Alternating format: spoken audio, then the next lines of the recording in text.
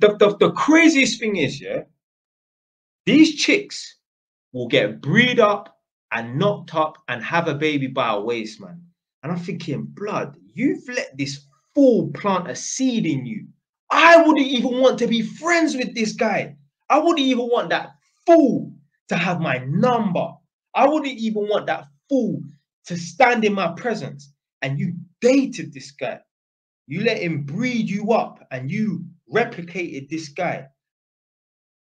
Right, someone said, oh, it's you, Jada. Send all the deadbeat dads.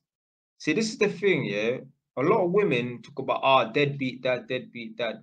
Blood, you shouldn't have breeding them up in the first place. Now, I'm not saying Jada has got a baby that is a deadbeat. I'm just talking about like just women in general and that. I don't want to hear no women complain about deadbeat dads. Why the fuck you lying down with this guy, blood? Any of you chicks right now that are talking to a man, yeah? This is the way to know whether you should date a man on a serious thing. I'm not saying you can have sleep with a man or whatever, they choose protection and that. I'm saying like, don't get breed up by no man if you don't fit this criteria. It's so simple. Just ask yourself this question right now, yeah? It doesn't matter whether you see this guy as serious or not serious. Yeah? This is a question for the gal in right now, yeah? Ask yourself this question. This guy that you're interested in right now, would you want your son to be an almost complete replica of this guy? Almost be exactly like this guy? If the answer is no, stop talking to him, stop dating him. Don't get breed up by him. It's as simple as that, blood. You don't need to worry about what degrees he's got or how much money he's got or how many people's lives he saved or what. Ask yourself, would you want your son to be like this man? Would you want him to be a carbon copy of this man? More like, for the most part. If the answer is no, stop talking to him. And if you don't have any men in your life or you come across men that you want your son to be like, you need to upgrade yourself. Yeah. Because there's a reason why you keep coming across these deadbeat dads and these waste men and that. Yeah. Chicks like Meghan Markle and that and girls that are, you know, up there and that, they don't have this problem with deadbeat dads, bro. They don't date trash man like that. So these women here that keep complaining about, the man in my waist man, the man in my waist man and that. Well, why are you attracting waste men? Girls that come from upper class wealthy families don't date waste men. They don't attract waste men. They're not even in spaces to attract waste men. So you got to look in the mirror. You got to look at yourself. Yeah? So I don't want to hear these chicks about deadbeat dad, deadbeat dad. Blood, waste men are going to exist. Not everyone can be like Jay Wise, yeah? Waste men are going to exist. It's down to the women to filter them out. I'm not saying that man don't take responsibility enough. What I'm trying to say is there's always going to be men that are just waste men. There's always been men that are chiefs. Yeah? It's down to the women to filter them out. So I don't want to hear no nonsense about deadbeat men or whatever, man.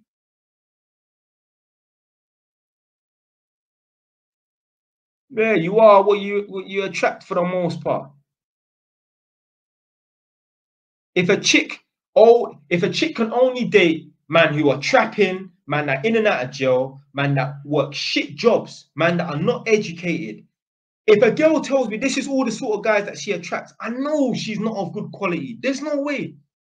There's no way. If you are good quality in that, you will have friends who are good quality, who go to places who are good quality, who know other people and other men who are of good quality, and you will be able to attract that. Because when a woman's truly of good quality in that, even waste men that think they can try it, they will know, you know, I even on this guy, on this girl's level and that. Because there's men, yeah, that feel inferior to women. You've heard men say, I don't think I can date that sort of caliber woman. Oh, she makes too much money in that. Yeah, there's men that feel inferior to women in that. Yeah, that's a way of weeding out the shit and low quality men. Be a high quality woman. Obviously, you're always gonna get some ways man that's gonna try his luck and that. But for the most part, them low quality man and that, they will know their place. Men are not as confident as you think, you know. There's man that see 10 out of 10 girls and then man they start stalling. Them man don't even know how to approach this girl and that. Yeah, because they know that girl there is out of their league. So don't get it twisted, blood. The craziest thing is, yeah, these chicks will get breed up and knocked up and have a baby by a waist man. And I'm thinking, blood, you've let this fool plant a seed in you. I wouldn't even want to be friends with this guy. I wouldn't even want that fool to have my number. I wouldn't even want that fool to stand in my presence. And you dated this guy. You let him breed you up and you replicated this guy. I wouldn't even want to know him. I wouldn't even want him to phone me. I wouldn't even want to give him an hour of my time. Yeah. You get me? To get to know a man on a friend. Yeah. Like, oh, yeah. Let me see. Yeah. I'm saying network and connect with people. And there's girls actually letting this guy mount them. Trust me. I know someone that knows someone that knows someone. Yeah. They're like, they want me to meet. I'm not interested. The guy's a fool. The guy's a waste man. And you actually, someone I know got breeded up by him. Crazy.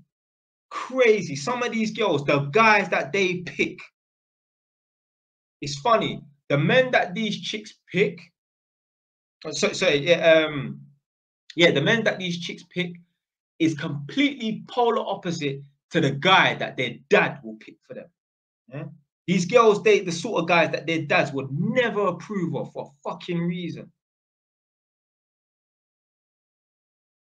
It's just dumb.